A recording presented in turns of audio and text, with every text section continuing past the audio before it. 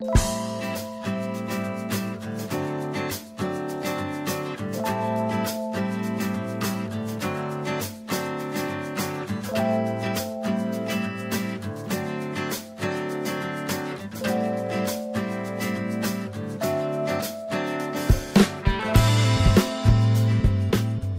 hello, my fellow caramellers. How are you doing today? This is a little different, isn't it? We got a special guest right here, Chris Bell from Scale Speed Garage, as you can see with all the treatments we have on the screen.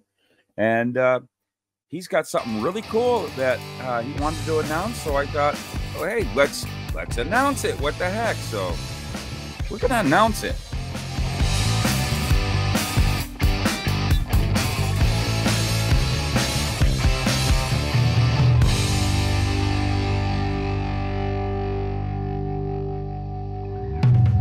Chris, well, thanks for asking me to do this. I something new nobody knows about yet. We got, like, you know, what do they call that? The extra read all about it happening right now. So you got something new going to be happening with Scale Speed Garage and all your design work, huh? Yes, sir. Thank you for having me back on. I'm really excited to be here.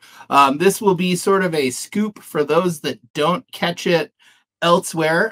Here in about 30 minutes, Facebook and Instagram are auto scheduled to release a post that is announcing all of this officially. But I know there's definitely some people who watch this that don't yet follow our socials or our email list. And so just another great way to get the word out. I do want to mention to the viewers that Matt and I did not plan this coordinated shirt campaign we've got going on here. I guess we're both just giving a lot of love to our friends Andy's Hobby Headquarters in Andy's Phoenix. Hobby Headquarters? I almost wore the hat, but I went on a shoot today. I'm actually representing Arizona top and toe, really. The Dwarf Car Museum in Maricopa, super cool. Got a chance to visit there when we were out in April. That was a fun trip, huh?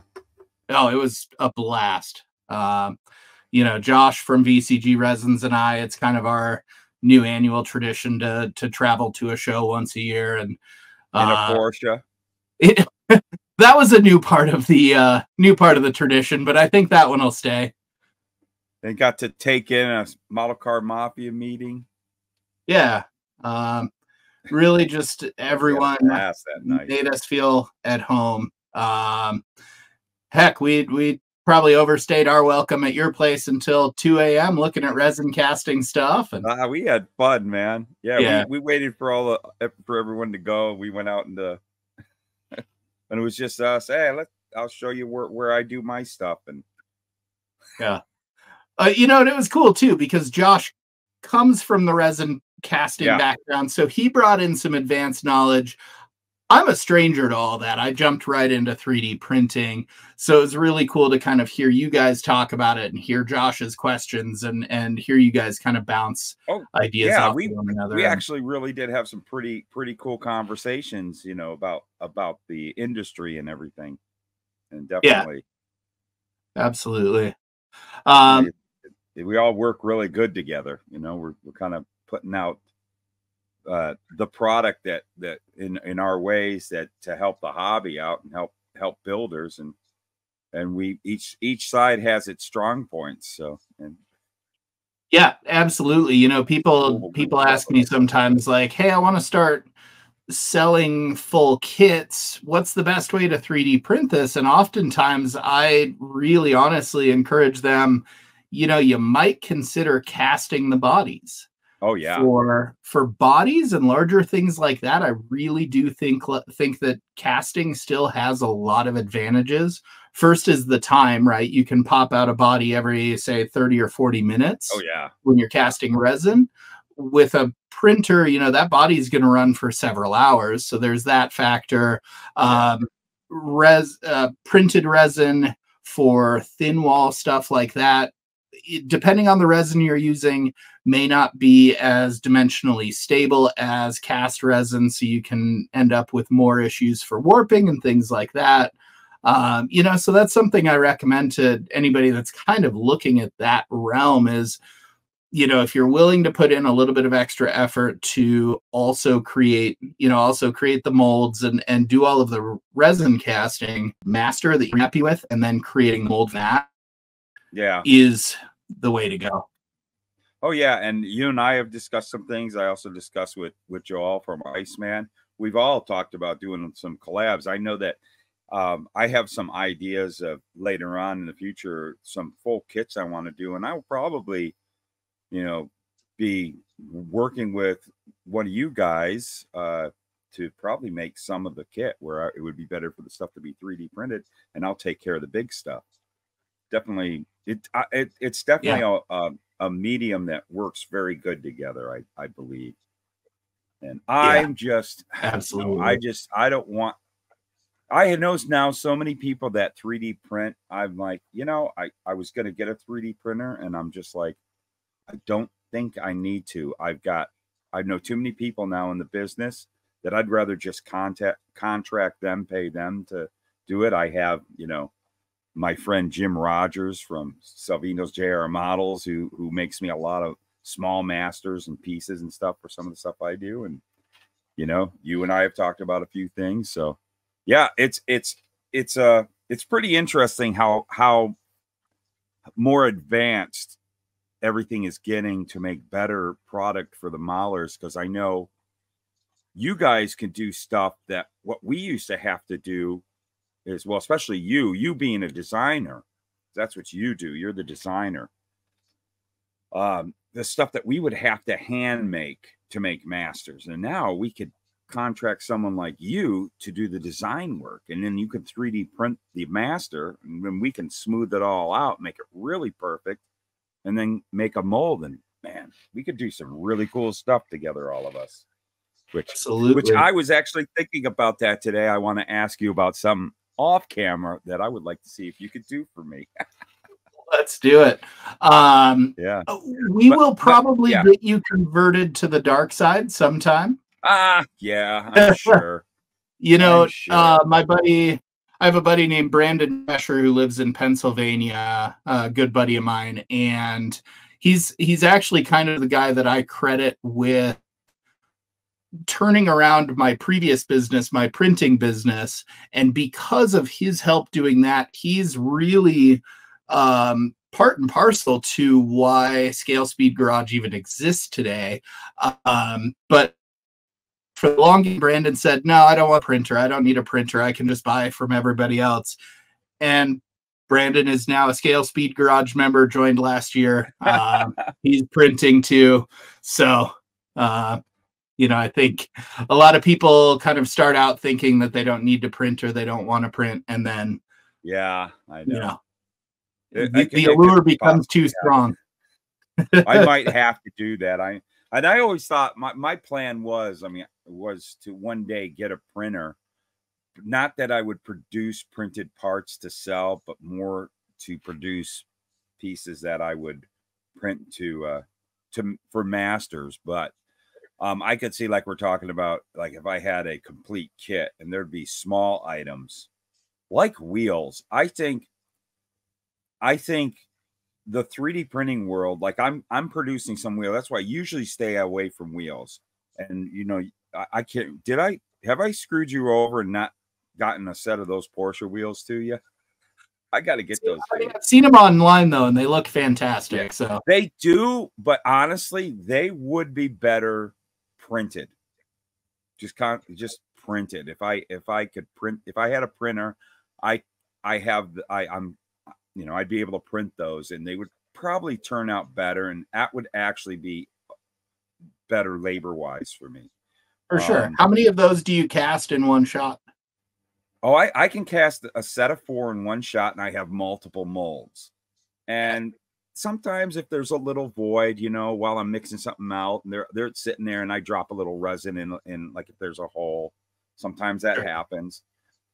And they turn out really good. I haven't had a failure rate, but of course, like the set of molds I was using right now, I popped one out and, you know, it's got those for the holes that go around there, little tiny pieces of RTV that sticks through, and they finally give way and rip out, and that mold's done, man. I can't cast another wheel with that. But I've been. I mean, just a thought, with a mid-size printer, something like an AZLeo Saturn or an Anycubic M5, you could probably print 6 or 8 sets at a time in about an hour. So. Yeah, and honestly, that's probably almost better than me. About the same, really. I probably cast about that many sets in an hour. Sure. But even when you look at them, it's like you flip over the back of them. They don't, even though it's not important, the important side will look just as good as the printed one. But on the back, the print, it looks just, it's more satisfying looking. You know, the backside, because it's an open face mold, the resin is just kind of, you know, like that. Sure. And it definitely is a heck of a lot more presentable if it was a printed piece. So I would definitely. You get some of that with 3D printing, though, too. Whatever that support side is in your piece, whatever's facing the build plate, there's some cleanup to be done there too. So, yeah, and you know, and that's a thing. It's like I came up with a method of casting tires. I can definitely do tires really good and not have a bad side the way I do tires. Not knocking the resin, the 3D print guys. Please don't get mad. Please don't get mad. It's just the way it is, and we all deal with it. No, it's not that big of a deal. But always on the other side of the resin printed tire, you have all the scars from the. You have to. There's no other way. So it's nothing bad. It's just the nature of the beast. I can resin cast tires and not have that scarring. So the backside looks just as good as the front. But oh my goodness, to produce tires in resin, I have to sell them for more money because there's more labor involved. They take longer. So that's why I've gotten away from the tire thing. And by all means, I mean, geez, every day, like Joel, he's constantly announcing a new tire. You guys, you came up with that mud tire. I have a mold for the mud tire. Remember the old Orange Blossom Special? You and I were talking about that. Yeah. And I can make beautiful replicas of the Orange Blossom Special tires. And I'm thinking about getting those tires from you to do, because I want to do a polar truck. I always wanted to do a polar truck. And I'm thinking, wow, those tires are cool, because yours are Goodyear, right? Instead of the Dick Z-Pack. The most recent ones we did? Yeah. So that actually came around. Our buddy Jason Becker here in Colorado builds almost exclusively monster trucks.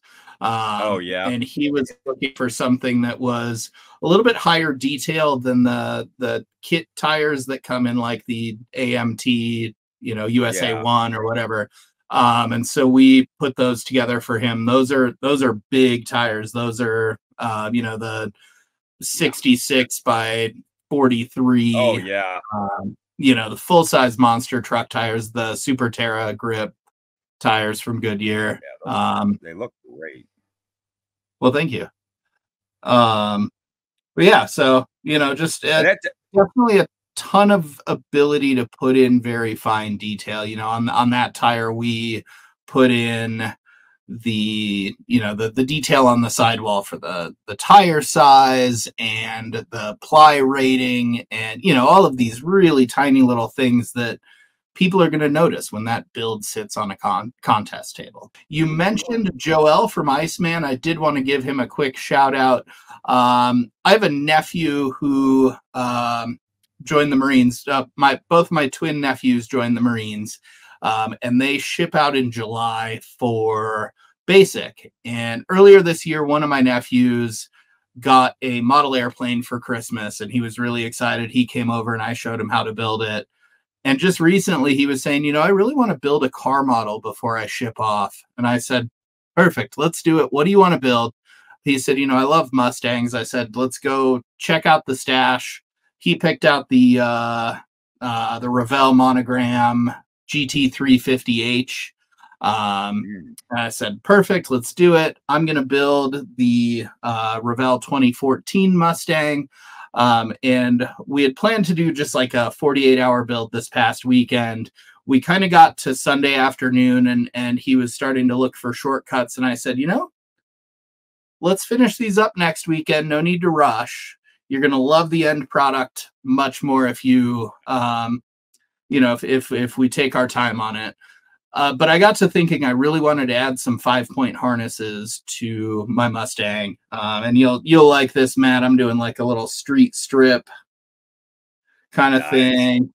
The kit engine, but with our side mount Pro charger on it. I printed up the Boss 302 intake from Motoboss.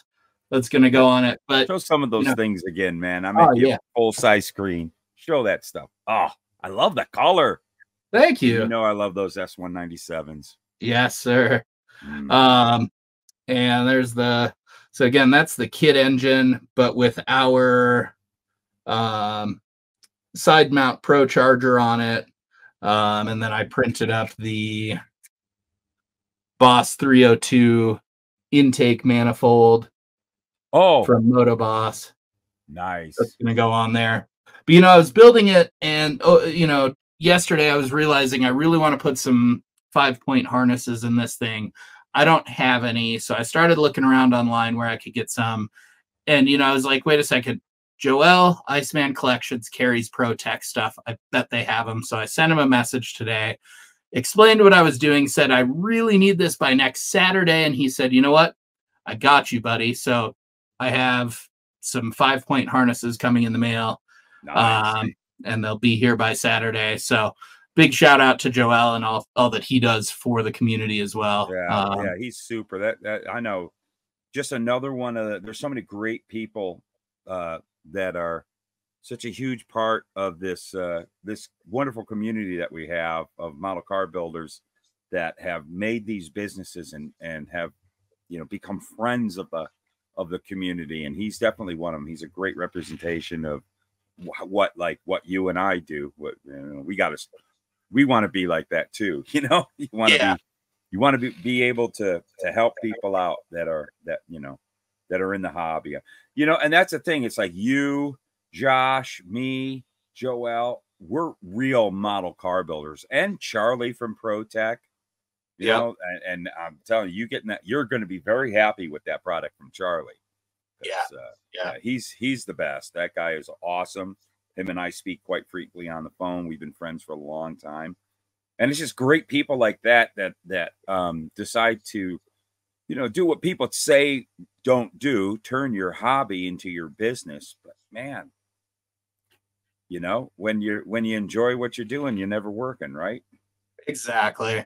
That's what I love about our community too, is there is just so much of that helpful contributing spirit. I'm in a couple other hobbies. I just recently got back into photography. So I'm in a bunch of photography groups on Facebook now. And the difference is just night and day. The people in that world are just like so protective of their secrets. They don't, they're so snarky and they don't seem to be as willing to pull people in and say, here, let me show you, let me help you.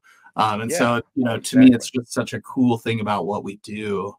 Oh yeah, it is. It is totally different because like me, a couple other things that I have interest in, I with the Fox Body Mustang and stuff. And I barely even watch the videos anymore or go on to the Facebook groups because man, it's just, I don't know, too much toxicity and people aren't really, you put something down, you need a little help, and you'll get a couple guys that are really great guys, but the majority of them just want to rip you apart for whatever reason. Or, I always, my Mustang is not very pretty. It's really a nice shape, but the paint is faded away and I put stickers all over it and I get crap from these guys, that looks ghetto doing that. Hey, it's my car. I want to do it the way I want. Paint's shot. I'm going to have fun with it. I like throwing racing stickers all over it. Looks ridiculous to some people. I don't care. It's mine. But why do you rip somebody apart? It's just like same with models. It's just, no need to rip somebody apart because they do a style like that you don't personally like. So what? they're having fun with what they have with their hobby, you know. There's a more tolerance with the model car community, as much as we run into it, as it's happens a lot on my Facebook group, but we handle it pretty quick and harshly. But it's funny, like, you don't see as much of that on Instagram, and I have this theory that it's because Instagram is a lot more curated to your tastes. Whereas on Facebook, I feel like on Facebook, we're always getting hit with like a lot of really divisive topics. You know, the Facebook algorithm really seems to feed on things that are controversial.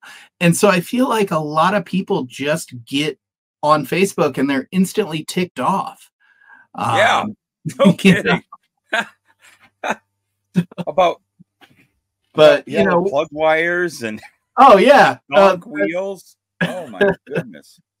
I did love all of the memes that came out of that yellow plug wire thing. I applauded and I laughed. Yeah, I know, you know, and a point that I made, I know that it started and I'm guilty of it, but it was Father's Day. We were having fun.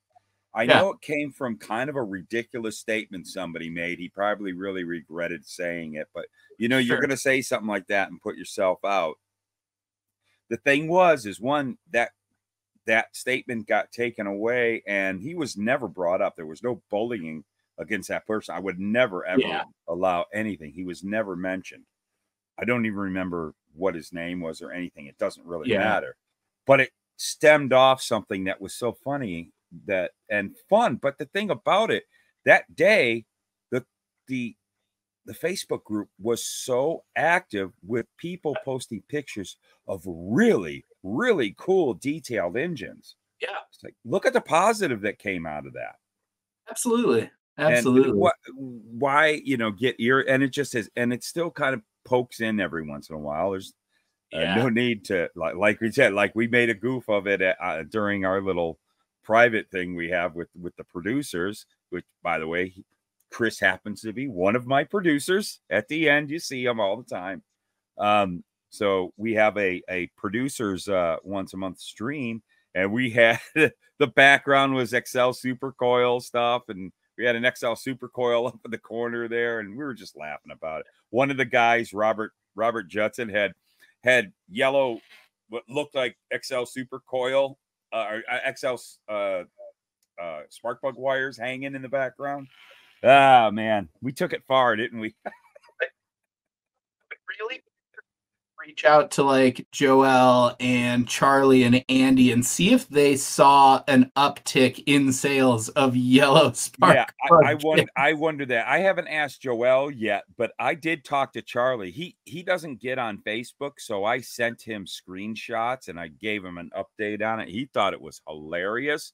He says, "No, I didn't really notice, but I'm gonna, you know, it might have come later on. I don't know, because he thought that was hilarious, but he also kind of was really, it kind of like he got between Joel and I, we posted packets of Protec yellow spark plug wire, which happens to be, I mean, I got nothing but Protec. It's all hanging there, but I have more packets of yellow.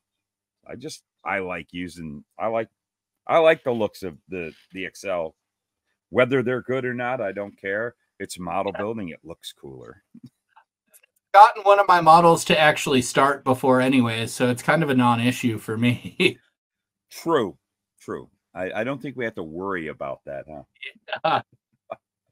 No, I just love anything that really catches the eye in an engine bay, honestly. Yeah, absolutely. A lot of times that is like a contrasting color spark plug wire. Oh, yeah, definitely. You know, a green cone filter or, you know, whatever. But yeah, definitely. Yeah.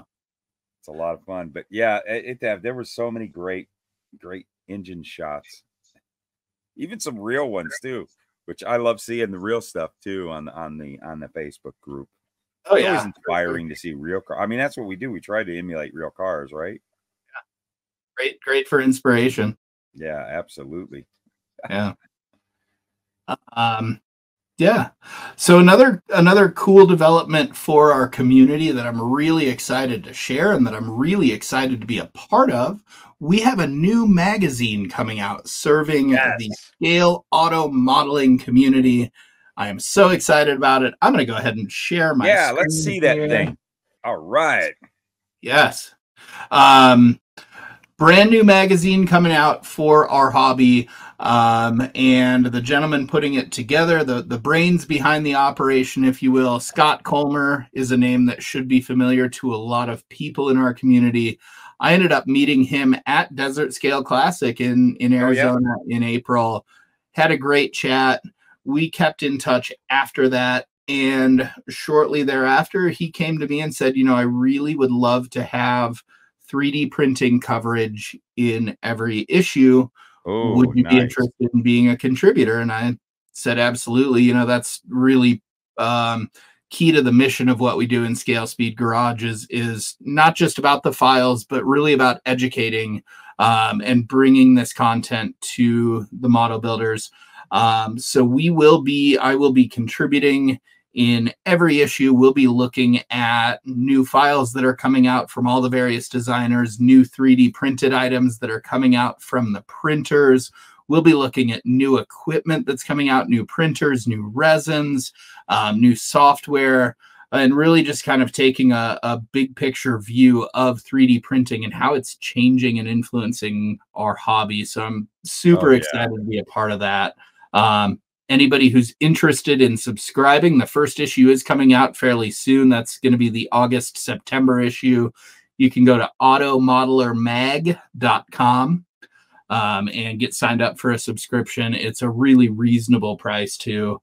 And just such a cool thing to have an additional publication in our hobby. And Yeah. I don't know about you guys, but when those magazines show up in the mail, Oh, yeah. that stops everything. I Yeah, grab a definitely. cup of coffee and I sit down and I flip all the way through that. So yeah, I'm really excited about it. Yeah, I met Scott years ago.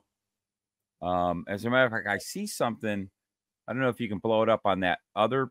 It shows a page. There's some like different models, and there's that green altered wheelbase. Yeah, let me see what I can do here. That's Scott's model. Very cool. And actually, I'm going through my stuff. See paint tips. It says paint ticks. That car right there, I remember seeing that in person. I go, this is cool. I took some really cool pictures. I'm actually on my computer looking for that day. This was a long time ago. It was in Oxnard, California. There was an auto museum there, and they had a kind of an NNL style show there. And that's where I met him. And then he started coming out here to the show we were putting on. And as a matter of fact, I can't find that, but I have a picture. If Scott's watching, hopefully he's watching. I'd like to have him on the show. Absolutely. On my podcast. Yeah, talk about the magazine and stuff. I'll send the word his way. So that's Scott's custom tow truck. Now, beautiful shot right there. It's wonderful. And what was really neat about this is I can't remember what model kit he started with. It was a custom thing, but as you can see, he flipped the whole thing around. He made the back, the front, the back. And I got a couple other really cool. And I think, nope, that's not his. Yeah, this thing. It was such a cool custom. Yeah, that's Scott's work. But this picture right here didn't make it in the magazine because if we look right here, fly landed on it. And this was such a cool shot of the tow rig. And the fly was just out of scale. If it had been a 120 out of scale fly, it would have added realism. He was he was on the windshield, so he's at the proper, spot of the car. But yeah, that was the guy is an amazing modeler. And, I am so impressed by the guys that can do those full custom builds like that, like Scott and Ira Dom, Jim Pistol. Like some of my favorite things to see come from those guys. Yeah, I like the idea of we need another magazine coming out. And I gotta say, I like I really like the logo of that magazine. I would not only like to see that logo in sticker form, that would look really cool in decal form to put on some cars, on some model cars. Hot Rod magazine delivery van. Yeah, I mean, it's just I don't know. I like his little the lettering that he used. It's just I don't know. It has a cool look to it. Yeah, I agree. I Yeah, agree. definitely. Yeah, I Just got putting it to. out there. You know me, I'm an idea guy, I guess. That's right. That's right. I Yeah. got to start playing around with shooting builds at a show. We went to a show here locally to us at the beginning of June, down in Monteville, sort of locally to us. It's about 5 hours away, but yeah, down in Monte Vista, Colorado, in the San Luis Valley. And so I took my photo box and took some shots, and hoping to do some more of that as well. So yeah, that's a lot of fun. I know the couple shows that I put on, I ended up being the photographer to and sent my stuff off to Scale Auto, and it's cool that I have had photos in magazines, you know, in print, so it's pretty neat. Yeah, Scale Auto, so that was a hoot for me. It's a lot of fun. My favorite part I found about it too is as the photographer, your job is not only to capture expressive photos of a build, but really to get the story behind the build. And so I love talking to all the builders and saying, tell me about this. What inspired you? Why did you do this? Like, and people's faces light up when they get to tell you about something that they poured their heart and soul into. Oh yeah, they love talking about their work. Yeah. Everybody, we all do. We love telling. We all kind of, it seems like a lot of people, when they build a model, they'll have a story behind it. What inspired them? Sometimes like I'll literally, especially some kind of fantasy race car build, I'll have like a whole backstory to why the car even exists. The sponsor, the driver, all that stuff. It's just a part of the fun I have in my head when I'm building my models. And people love to talk about that, you know? We build more than just little plastic cars. We really do build worlds in a way. Worlds and stories. Absolutely. That's a good way of putting it. Definitely. And it's and it takes up a lot of our lives. My stash is behind the camera. That may have been a choice that I made on purpose. Unfortunately, my stash is behind the camera too. But I've also been doing this since 1985. Right. And I had some really bad influences, when I met all these guys in the club locally that are still, some of them are still my friends. They're the worst, aren't they? I walked in their model rooms and went, I want to have amazing amounts of models just like this. Maybe one day. Like my 401k, I know that if everything else falls apart, we can survive for a while on what's on the shelf. Yeah, I know that I've chipped off a few pieces here and then and just to make a little extra money because I needed it or something. Even fairly recently, I just needed a little extra cash. Nothing much, and I brought some models to the club meeting, and I sold them for super cheap to help other people. It put some money in my pocket. It also knocked a couple of these kits out of my way. I really need to sell more. I need more room. I need room more than money, but to pick the ones that can go. I literally have a reason for every single one of these. There's 100%. An idea in every one of those boxes. Yep. And yeah, I'm the same way. Every time I grab a kit, I have an idea for the build. Now, some of those kits 6 months later, I say, not that excited about that idea. I probably won't get to it. Let's sell that or trade that and bring in something that I am more excited about. Well, and that's the thing. I've done the thing where I sold off a bunch of kits to make room because I got a lot of kits. I don't know if you've heard. And for some reason, for every 2 kits I sell, 4 replace it. Yeah. Well, It's all those jerks at the swap meet that give you deals that are too good to I pass up. know.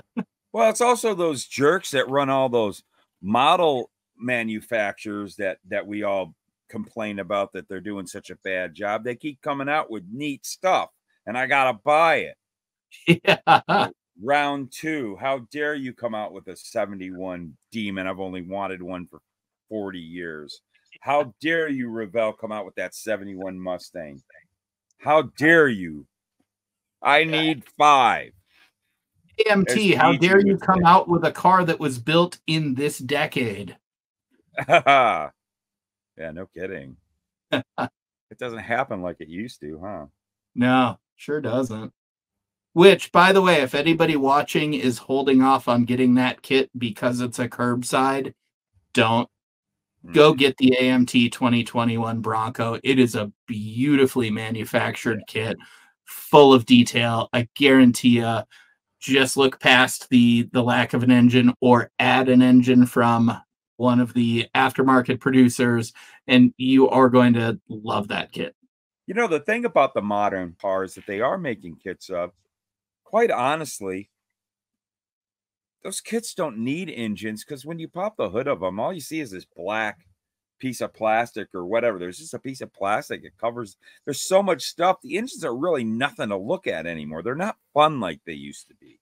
Yeah, so who absolutely. really cares?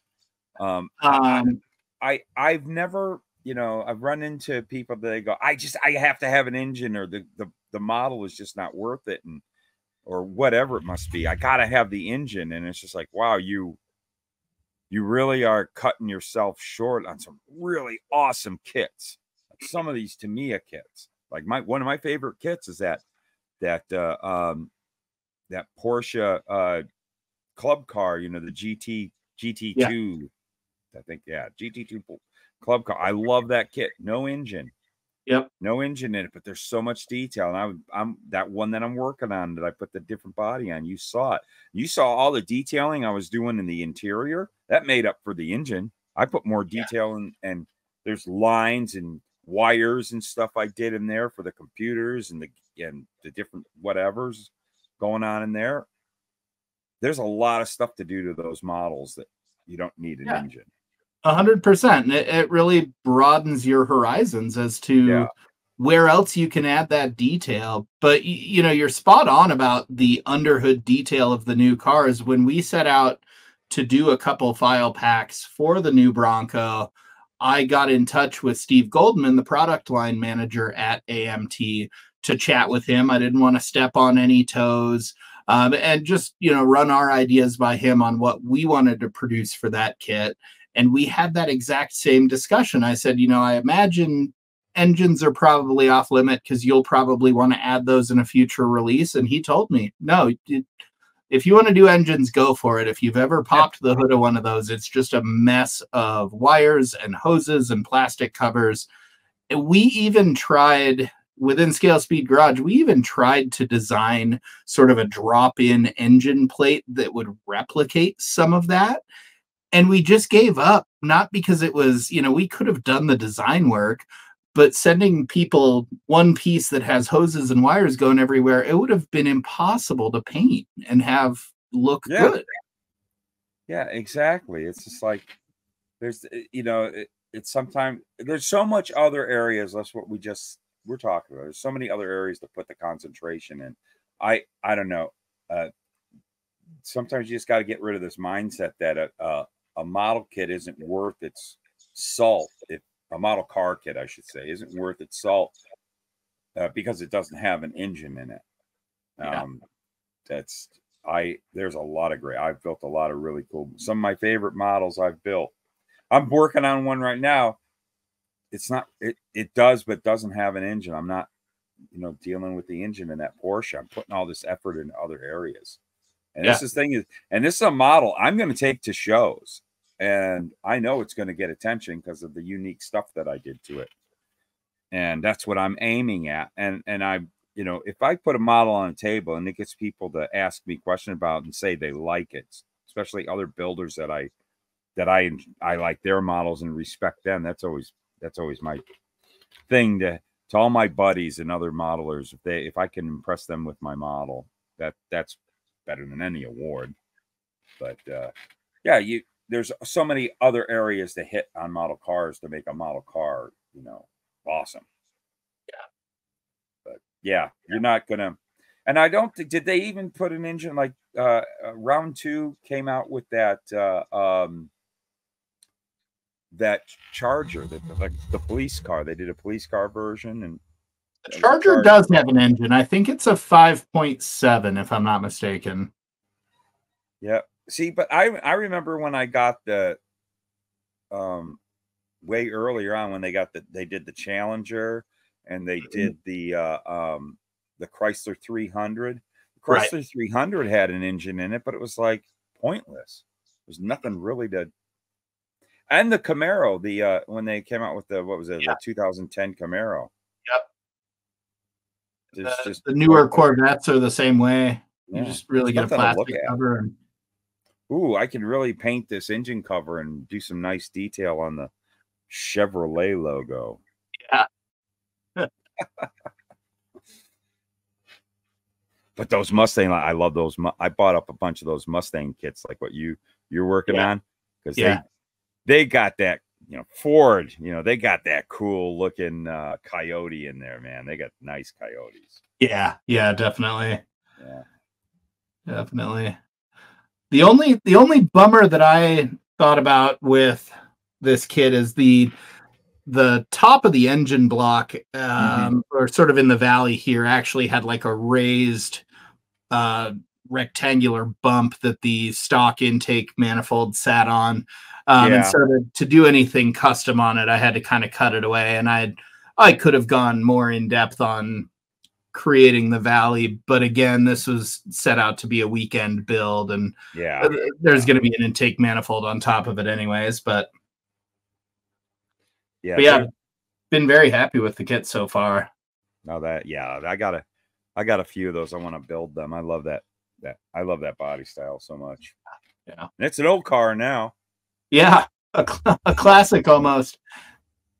Yeah, I would love to see. I've been waiting for someone to do a kit to change like the 05 to 08 and have all the pieces to turn it into a Cobra Jet. Hint. No one's ever done that. Like the Cobra Jets, the Cobra Jet drag cars, they have that for that quarter window on the side. There's the louvers and a couple other parts. There's a little bit of difference in the nose. And I want to do a Cobra Jet in the worst way, but I'm just not that good to create that stuff by myself by hand.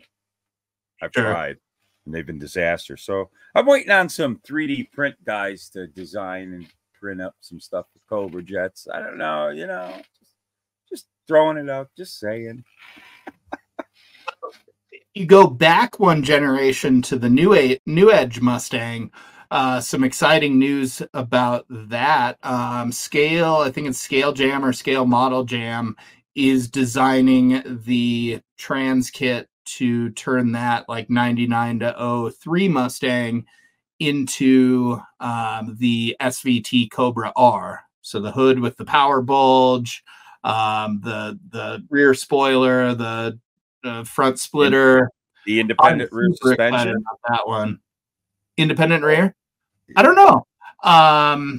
I've been meaning to actually chat with him and get some more details, but I remember seeing that car on the cover of Car and Driver when I was a junior in high school, I believe. And man, is that a cool car? I always liked that generation of Mustang. I know it's kind of a polarizing generation, but the way that SVT kit just really sculpted those lines, it made it so beastly. Yeah, that's a super. I didn't like them when they came. I remember when the first version of them, when they were the SN95s came out, the great Fox body. So back then they just called them 5.0s, man. Yeah. The Mustang GT 5.0 is gone, and they brought in that SN95, which then turned into the the new Edge. That generation of Mustang has definitely grown on me. They used to be just kind of like all over the place, but now they're getting expensive and rare, and they're pretty cool. The SN95 is the one that's really grown on me. I didn't used to care for that one, and it's only been in the last handful of years where it started the lines of it have started to soften on my eyes. It was kind of boring. A little bit. When it changed to the new Edge body styling, they got a little more aggressive looking, and they were cool. Mm-hmm. And back then, I actually kind of was flip-flopped about them. I didn't like that new Edge when it came out. And I thought, man, I think they killed but I don't know. You know, something was just, all those things. It's kind of like, I don't know how old you are, but I remember when a Dodge Dart was absolutely grandma's car, and there's just no way anybody wanted one. And now they're cool as anything. Yeah. You know, I've always been a hot hatch guy, and so to me, I loved that new Edge Mustang really visually had a lot of cues that it shared with the first SVT Focus. Yeah, that was a cool car too. Yeah. Stuff. Yeah, but you definitely, well, see, you're a car guy, and do you have a real car that's your toy, like a little hot rod in the garage or something to mess with? Or I don't now. I have a toddler, so okay. I have a perfectly sane, practical, reasonable family car. But just a few years ago, we did have a 2016 Ford Fiesta ST, which was one of the coolest cars I've ever owned. No kidding. I've previously owned a little second generation Golf GT, basically the 8-valve GTI. Yeah, I like those. My absolute favorite car I ever owned was actually back in high school, and right after high school, I had a 1989 factory supercharged Toyota MR2. Nice. That was, the first gen, the little wedge. Yeah. You know, and when that car came out. Sorry, go ahead. I remember when those came out. Yeah. When that car came out, Car and Driver called, I think it was Car and Driver, maybe Motor Trend, called it the supercharged version, called it the poor man's Ferrari. And man, it really was. That thing handled sublimely. Oh, I heard that those things were just amazing on the road course and autocross. Yeah. That's whew. Yeah, those are pretty cool. I love cars. I love cars. And I really do love Japanese cars a lot. I always have. I owned a few of them. I was a Datsun guy, you know, the old stuff. I love the Datsuns and stuff like that. Man, now there's so much money. I would love to get something. There was a guy down the street from me for the longest time. He had a little Datsun station wagon, 70-something 70s, right? And it looked like, and he had it tricked out, and it was a little lowered. And I think that, you know, it looked like that could be a neat little autocross car. And I kept watching it, and I noticed he came home with like a 69 70 Nova. Was working on it in the garage in the driveway there, and I go, I bet you that. And he also had he had a bug-eye Subaru WRX. Is that correct? So this guy was a all-around hot rodder. You know, he had that sitting there, and he drove a little Tacoma pickup that was kind of lowered with some pretty big wheels and tires on it. And I wondered, is that Datsun going to go up for sale one of these days? And it did at the wrong time, and I could not buy it. But I really like that little wagon. I love wagons, and man, that would have been a cool, fun car to have. Might have even gotten rid of my Mustang over that. Oh, yeah. You know, I tell you, there is something about the sound of a little Japanese 4-cylinder. You throw some individual throttle bodies on it. You get that raspy intake sound. Man, you could make a 4-cylinder sound just as glorious as a V8 in my opinion. Oh yeah. There's everybody loves a V8. I've had quite a few of them, but I hear the sound of any really well sorted out engine, whether it's a 4, 6. I mean, I'm a fan of straight sixes. I've actually was on a race team that we ran a straight 6 Ford, and that was one of the funnest race cars I ever worked on.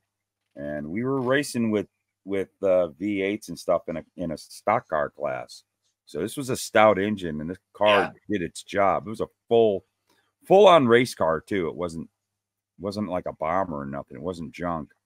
And I just find the odd engines and the less than V8 engines pretty exciting and different. They have neat sounds to them too. Yeah. Somewhere on YouTube, there's a build video of some guys that did a turbocharged Ford 300 straight 6, and it's a cool video. Yeah, I have to check that out. They got like 500 some odd horsepower out of it. Yeah, I remember when Mobius came out with that. I think it was their first Ford pickup, the '69 short bed, and it had the 6-cylinder in it. And I remember everybody was going, "Why'd they do that?" And it's like, take one, I'll take two. Everything about that. That is my favorite. That had everything. I want the straight 6. It's the short box, and it's got the '69 grill. Yeah. I'll take a few of those. Well, and if you ask a lot of the aftermarket producers, they'll tell you they sell more of the 6s and the 4-cylinders than they do of V8s, because the V8s are in every kit. You can go to the parts box and grab a small block Chevy all day long. Yeah, it's like that BG got his little Shelby straight 6 from you guys. Yeah.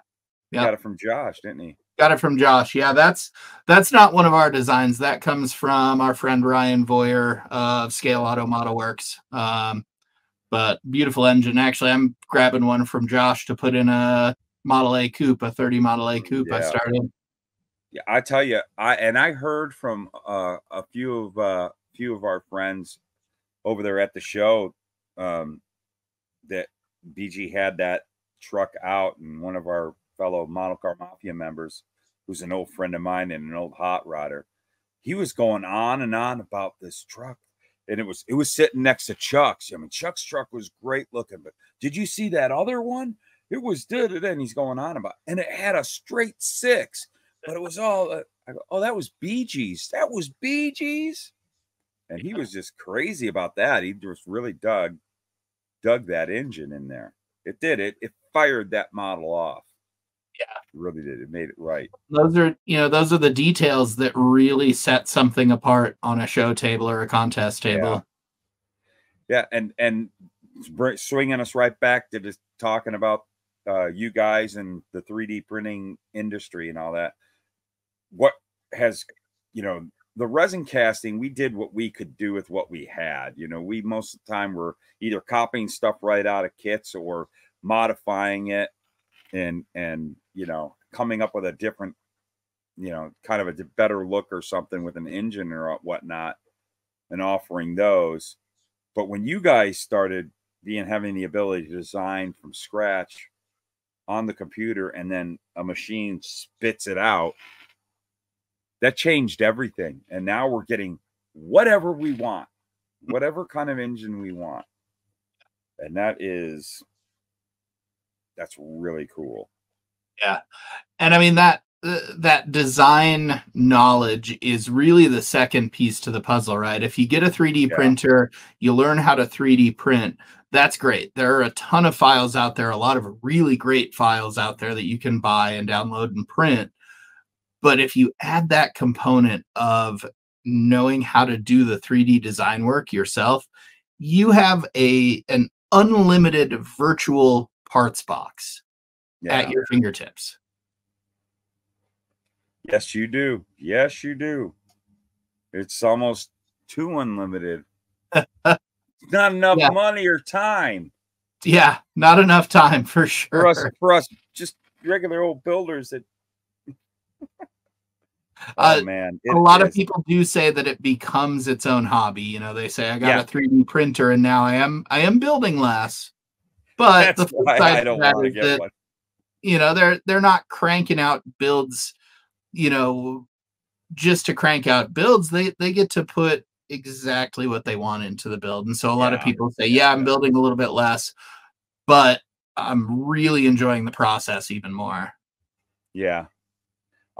I'm actually myself something I want to get into one of these days that would probably put my investing money into is wanting to do more design work like what you do, Mhm. like for making masters, because like I'm working on a particular project right now that I'm doing it the old fashioned way, and I'm creating something that never existed. And it's a body that a body kit that I have wanted to come out with for 20 years. And I've been pretty much working on this thing for about on and off 20 years. If I could design it in a computer and just have it printed, would be so Yeah. nice. And yeah, that right there is like what when all this technology first started hitting, that's what popped in my head was, ooh, making masters to print. Yep. Because me, if I was to design a body, there's no way that the body that I print out would be sellable, like you said, because I will print it to be thin like a injected, styrene kit, like what we all deal with. Yeah. And it just the resin isn't robust enough. That resin. Um, One day, I imagine it's going to be. I mean, the resins are getting better and better. You know, we have some resins on the market now that really are fantastic and do resist the warping and cracking that a lot of resins tend Yeah, to do. The Soraya Tech Fast Navy Gray, the resin that we yeah, recommend, really the only resin that we recommend for model car purposes, you can get that body down to about 1.5 millimeters in thickness. So hmm, still about a half millimeter thicker than what you might find on a lot of kit parts, but you know, it really does perform quite well, even down to fairly thin wall thicknesses like that. yeah, yeah. And I imagine we're going to start seeing more and more of that. Like with it, that used to be the problem with our resin too, casting. I mean, 20, 30 years ago, resin was that it was awfully brittle. I mean, I have some kits just to have for fun, just to bust them out and look at them and laugh a little with my friends. Yeah, these things are unbuildable. What they used to, but it's all we could get back in the '80s and Sure. early '90s and stuff. But the resin bodies back then, and they had to make them thick back then too, like what the 3D printing guys have to do, because Yeah. that resin was really, really difficult. But like the resin today, I cast stuff so thin, it's like I'll be doing some of the hoods, but in some of the bodies, and I had something. I don't have it here now, but I have this one body, a cab. Oh yeah, they already went on the market. They were over at AndysHHQ.com. My little 50 Ford extended um, cab for the pickup. It's it's as thin as the styrene cab that you'll have in that kit that you're going to replace this resin body with, and the resin that we get today totally can handle it. It's Yeah. not an issue. It keeps its shape. It doesn't crack. It's very flexible. I can take that cab and squeeze it, and it feels like a styrene kit. Hmm. Hmm. And I know that that's going to eventually come to the because because the the resin that you guys use and the resin that we use, it's really two different things. The chemistry is totally different. So Yeah. that stuff's newer and evolving. Yeah. Uh, but you know that Soraya Tech resin that I was talking about, it and one of the main reasons that we recommend it is because it does have some flexibility to it. It doesn't Yeah. just shatter or crack. You can take like we did for example, we did some handbrakes, like some big drift style Oh handbrake in a yeah. recent file pack. And, you know, the arm of the brake itself is only like a millimeter by a millimeter. You can pull that right off of the supports with the Soraya resin and it won't break. It'll just pull nice and cleanly off of the supports, spring right back into shape. You know, if it bends while you're peeling it off the supports, that's okay, because it just comes right back to shape. Oh yeah, and like those shifters you gave me, and by the way, I need some of those brakes. I'm just saying. I like those hand brakes. I got a couple of drift car ideas. Awesome. But yeah, I'll drop them in the mail for you. Yeah, I know. I noticed that when those shifters I got from you were like that. They were so thin. They look delicate, but they're tough as nails. You know, you can manhandle them, get them all, you know, painted or whatnot, and get them up into your model and not have an issue. Drill into them. That used to be another thing. You start drilling in and they go. Yeah. Now you know you can drill into the stuff and it doesn't shatter. So and this is like within the past year or so. I mean, I have some 3D printed stuff that, you know, I got a few years ago that really is, oh man, you know, stuff today is so much better. Yeah. So yeah, that's pretty cool. But designing, that's what I want to get into one of these days. Well, so that plays into our big announcement. And if it is something you are interested in, I will toss a free key to it your way so that you can learn that. I am all ears and eyes and noses. Awesome. Well, I guess we can jump into that if that's Let's go for it. Why not? The conversation has taken us. Yeah. So again, kind of, you know, you've done a great job of explaining a little bit of what Scale Speed Garage is. We exist to be kind of a one-stop place for model car builders who are using 3D printing in their building. And so we not only have files for download, but really what I envisioned from the start was a place where model builders could come. They could learn the entire process, literally from pulling the printer out of the box and getting it set up, all the way to the advanced topics of really fine-tuning your settings, fine-tuning how you orient things when you print them, maintaining the printer, and things like that. And so that's been our mission, is to bring together not only the files, but also the education, and throw a huge healthy dose of community into it too. So in the members area of the site, we have some community features. You know, we were talking earlier about Facebook and how it can get toxic at times. We have our own little mini Facebook of sorts in Scale Speed Garage, where members can show pictures of what they're working on and ask questions and everything else. And it's amazing. It is so positive and supportive. There's never any toxicity that happens there. We have a weekly, kind of like your producers call, we have a weekly hangout that we do on Thursday evenings over Zoom. And it is like a model club. It is people, you know, friends getting together to talk about models and real cars and 3D printing and just life in general. Same thing there. It never gets toxic. We have one rule. It's funny. We have one rule for that weekly call, and it is no politics. And, you know, somebody tried to kind of push the boundaries a little bit recently, and they're like, well, why can't we? And I said, here's the deal.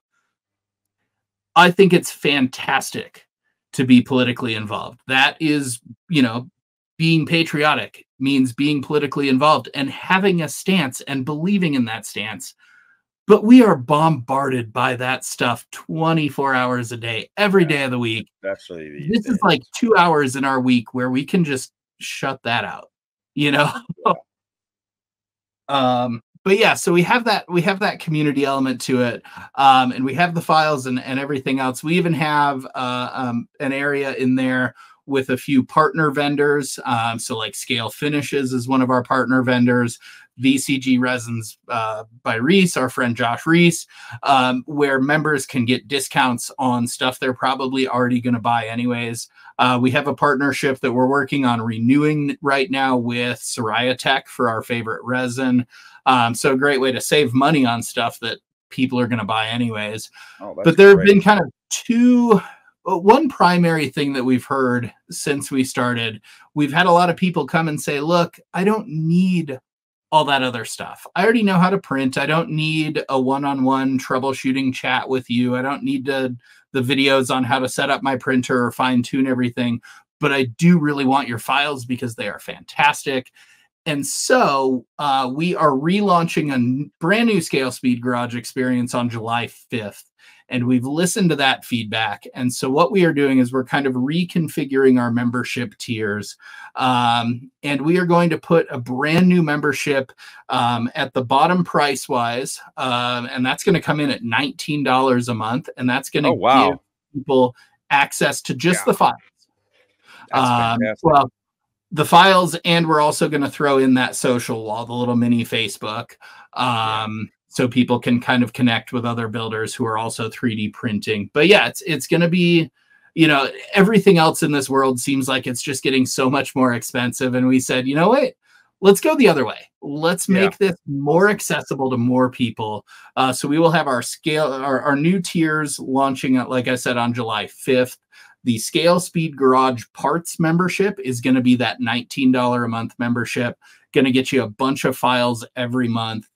And if you join on an annual plan instead of monthly, you can take like 20 or 25% off of that even. So that's going to be perfect for those guys that are already printing. They already know what they're doing. They don't need the hand holding, but they just want additional files. And then on the middle tier is going to stay basically the same as it is now. The middle tier is going to get some additional bonus files every month. Plus they get access to all of the how-to videos, the one-on-one troubleshooting help, the partner discounts, everything like that. That one's going to be $39 a month. And that's kind of like our current middle tier membership right now. But then on the top end, you mentioned design. That's the other thing that we have heard from a lot of members and non-members is, look, I really want to learn how to design these parts myself.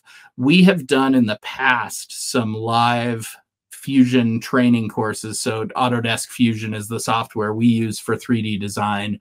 There is a free hobbyist version that's available that you can download and do it really has a ton of functionality. So you can really do anything that we need in our hobby, at least in that free hobbyist version.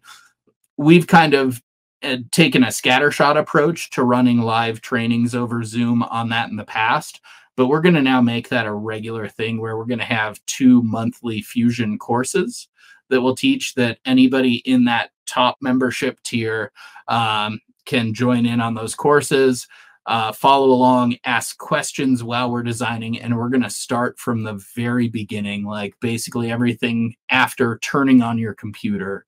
And so there's no, you know, previous experience or knowledge needed. We're going to start from the basics.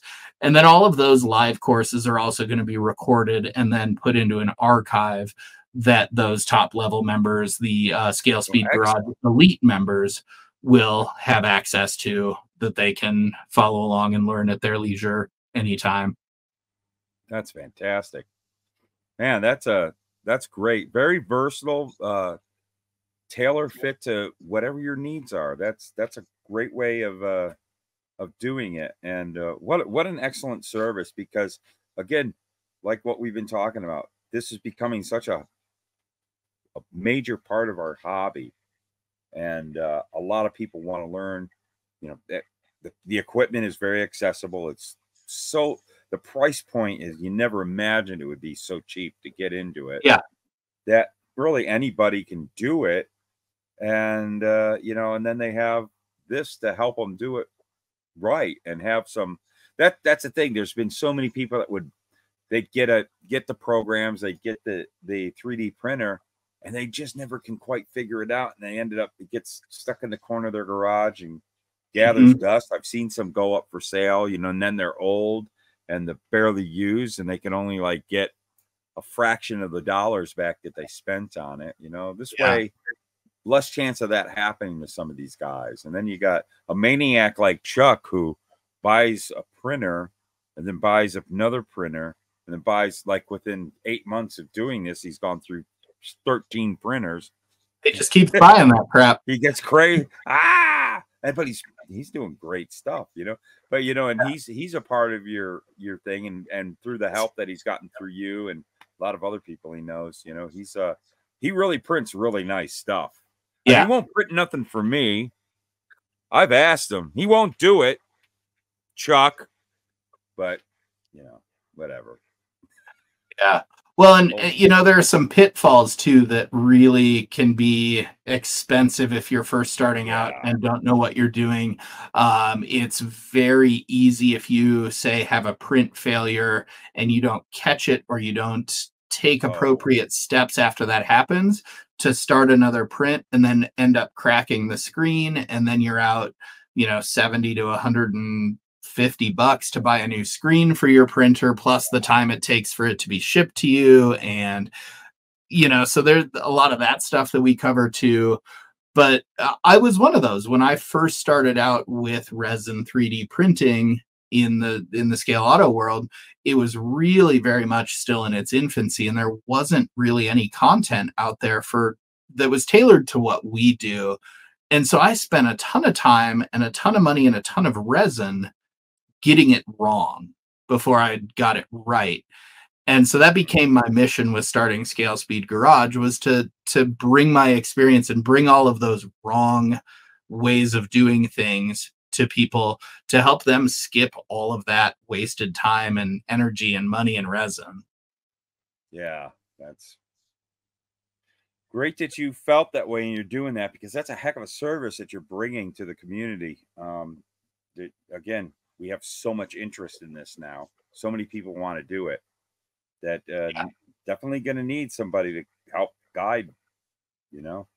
Everybody's going to be kind of walking around bumping into walls without it. Yeah. You know, I have a passion for education. I got my start in education. I lived in Southeast Asia for a year and taught English, and really it was just an excuse to travel. But my very first teaching job ever was a classroom of like 30 middle schoolers. And so I gained enough patience there to really be able to handle anything anybody throws at me now. Boy. But yeah, no, it's just so cool to see. And it's, you know, I really feel like the emergence of 3D printing in our hobby has helped in kickstarting the hobby back into where it is now, because it was on the decline for a long time. And then, you know, COVID happened, so everybody had free time and was kind of stuck at home all of a sudden. And 3D printing was starting to make its entrance into our hobby as well. And I really feel like those two things came together. And the right more at the right time.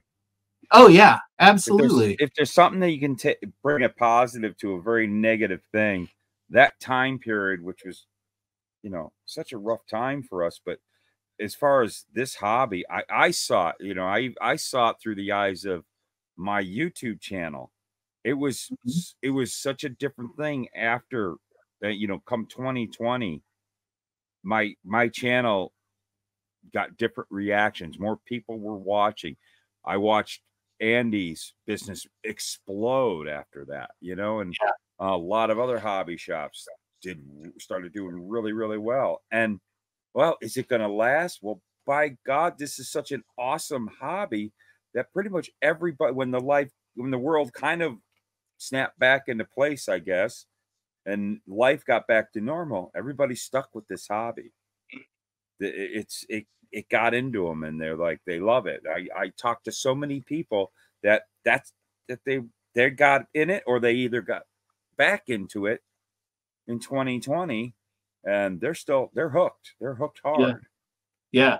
And so, you know, we were talking earlier about people griping about the kit manufacturers. Oh, you're only repopping old stuff. Oh, why did you make this without an engine?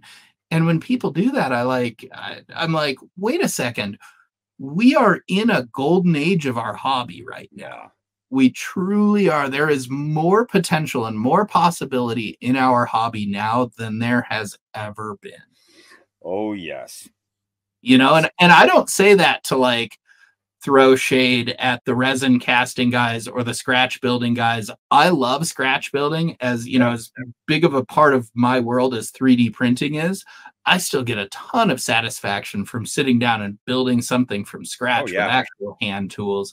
Resin casting, I mean, I love that stuff too. I think I mentioned last time I was on, like I've got a huge collection of cast resin stuff as well, and I love using that. But we just, as with everything, the tools evolve, right? And we're now in this age where we have these tools that just offer so much unlimited potential. It just makes it so much funner. The things we can build, the amazing stuff we see at the model shows now, and what everybody's capability of doing, and the great kits and the things like a lot of people don't realize, because of how the modern tools and technologies are, that even goes into the kit manufacturers with making their toolings and their they have been able to recreate and bring back some old kits. Yes, it might still be in the style of the way the old kits were, and they complain about that. But if you look at what they redid and how much better it is, like take that 71, the 71 Demon. If you could ever get a hold of an original one, and if you were to compare it to this new one they did, this new one is way better. The body dimensions, the body itself, it's way better. They retooled.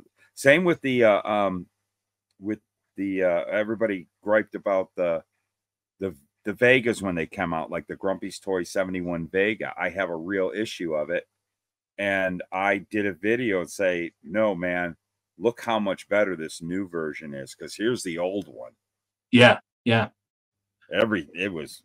They're using the old molds for the chassis, and it's simplified, not the way that was in the 70s, but they put their effort and time into what really counts, that body.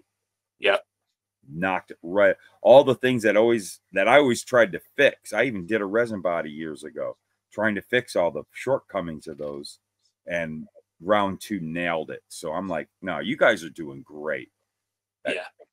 Bringing, we're seeing stuff.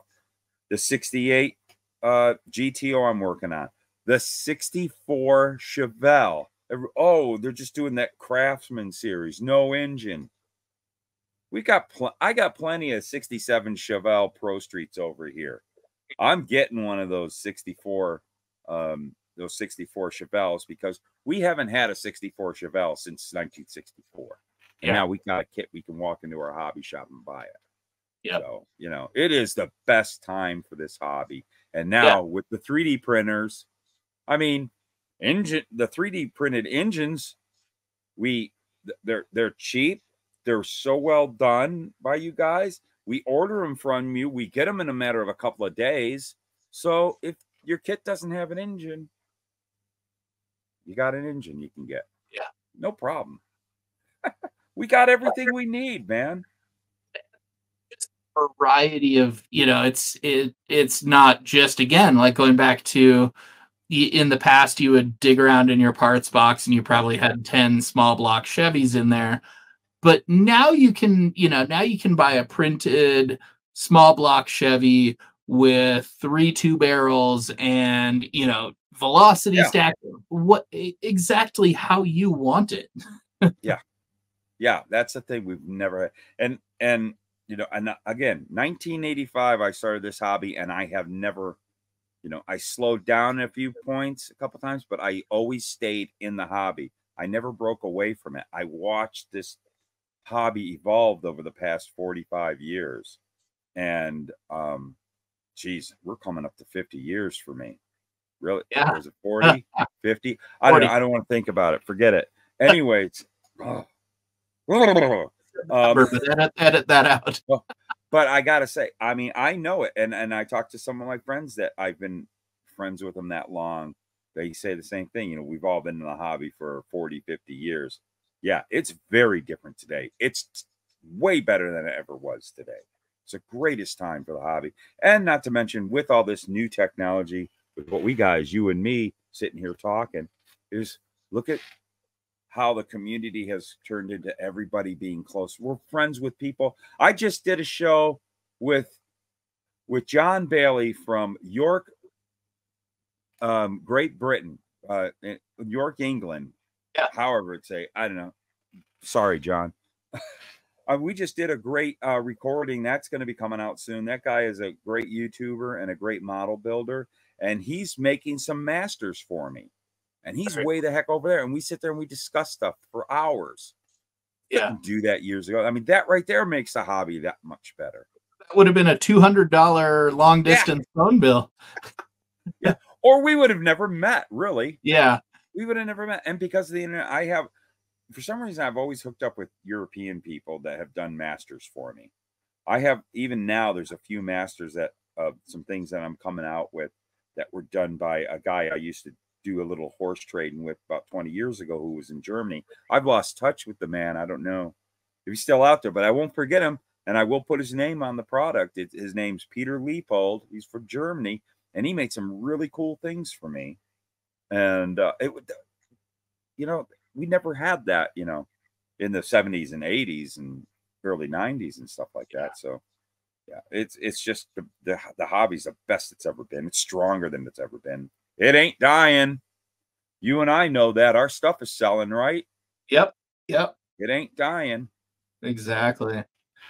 Well, I tell you, you got anything else you wanna add before we roll? No, I just wanted to throw in with these new changes that we're making to the Scale Speed Garage site, and the members area is going to get a reorganization and a refresh as well. But like I mentioned, I'm all about value and making sure that people are getting a deal. And so what I would tell the viewers of this show, if you're someone who's thinking that you're really primarily only interested in the parts, wait until July 5th or later to join with that parts membership. If you're somebody who needs the troubleshooting help and the how-tos and everything else, jump in before July 5th, grab like an auto tech, what we currently call an auto tech membership. That'll become our pro membership. And that'll save you a few bucks, because when we make this change, we're going to grandfather everybody in at the price they're at. So we're not going to bump the price up on everybody. So if you're somebody who wants more of the how-tos and the tutorials and all of that stuff, jump in now before July 5th, and you'll lock in a little bit lower of a monthly rate. If you're somebody who's looking for just the files, hang out a couple weeks. Whenever this airs, I don't know, but hang out until July 5th and then jump over to scalespeedgarage.com, grab that parts membership, and that'll get you just the files, none of the other stuff you don't need. Excellent. Right on. Well, I tell you, everybody, we got down in the description below all the information you need, the links over to Scale Speed Garage. All the information's over there. If you have any questions, you can contact this guy pretty easy. He's easy to get a hold of. That's the whole point of this, is he makes himself available. If this is what you're into, and if you've watched it this far, you probably are. Definitely go ahead, go to the link down in the description, and get on over there and check it out. And before we launch that new membership structure, we have a big old graphic right on the homepage. If you go to scalespeedgarage.com, if you click on that and you sign up for our email list, that's going to apply a special tag that you expressed interest in the new launch of the new membership structure. If you have that tag and then you join Scale Speed Garage after we launch the new membership tiers, we're going to throw another bonus 3D file pack your way as well, just for being sort of an early adopter on that. So awesome. Wow. Well, thanks so much for coming on the channel there, Chris, and talking about this and letting everybody know. This is great news. This is great advancement in our hobby. You're doing great things for the community, and we really, really appreciate it. So so are you, my friend. Yeah, definitely, man. I'm glad we've become friends. You definitely got something of value there for our hobby, for us to enjoy it. But you're also a pretty neat guy, man. You're a cool model builder too, and that puts you aces in my book. I like talking with other model builders. So, anyways, I want to thank everybody for watching this. Have any questions or want to do some discussion down in the comments below? By all means, Chris, you get on there, look at the comments, and answer anybody's questions you want there. You're welcome to be having discussions there in the comments. Ask your questions, everybody. That's what we're here for. Thanks a ton for watching. I mean, yeah, this is kind of a job for us, but we still what is it about model cars, Chris, that we just what is that? We do this. Why? It didn't feel like a job to me at all. We talked about Mustangs and casting resin and how to print, and I'm all for it. It's all fun. That's why we do it. Yeah. So well, you want to do this with me? You gotta keep gluing the fingers together. You got to keep cutting that styrene, right? Yep. We'll see you in the next video. Thanks a ton for watching. And, well, here they are. The producers.